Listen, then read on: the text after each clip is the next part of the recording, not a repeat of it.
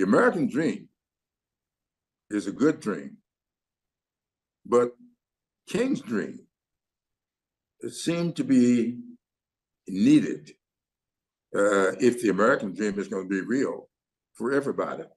Congressman Jim Clyburn stressing the need for Americans to keep Dr. Martin Luther King Jr.'s vision alive for all. As many across the state take part in the King Day at the Dome, Clyburn says it's important to not get lost in ideological battles. I think the thing for us to keep in mind is King's letter from the Birmingham City Jail when he said to us that he was coming to the conclusion that the people of ill will in our society was making a much better use of time than the people of goodwill. Clyburn himself understanding what it's like to fight for justice.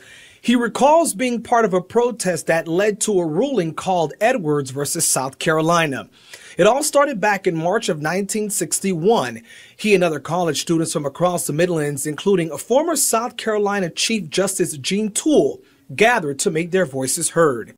It was in Zion Baptist Church from which I marched on that morning, the last time I went to jail.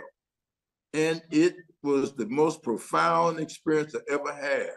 At the time, South Carolina passed a new law called Breach of the Peace. The congressman saying that the law, among other things, hindered African Americans from protesting publicly about the unfair treatment and the effects of segregation felt throughout the South. He, along with others, were arrested for protesting the law and spent 3 days in jail. A final decision was made in February of 1963 based on the First and 14th Amendment. The U.S. Supreme Court found South Carolina infringed upon their group's right to free speech and overturned their convictions. The ruling was dubbed Edwards versus South Carolina. Congressman Clyburn says plenty has been done to address racism, but he believes Dr. King would be disappointed at the state of our nation. Where do we go from here? He would ask that question, and then he would offer the alternative: chaos or community. That's where we are. Are we going to build a community, or are we going to continue the chaos that exists here on Capitol Hill, all over South Carolina, all over the nation, for that matter? He would ask that question, and I would hope that we would do what's necessary to answer in the affirmative: community.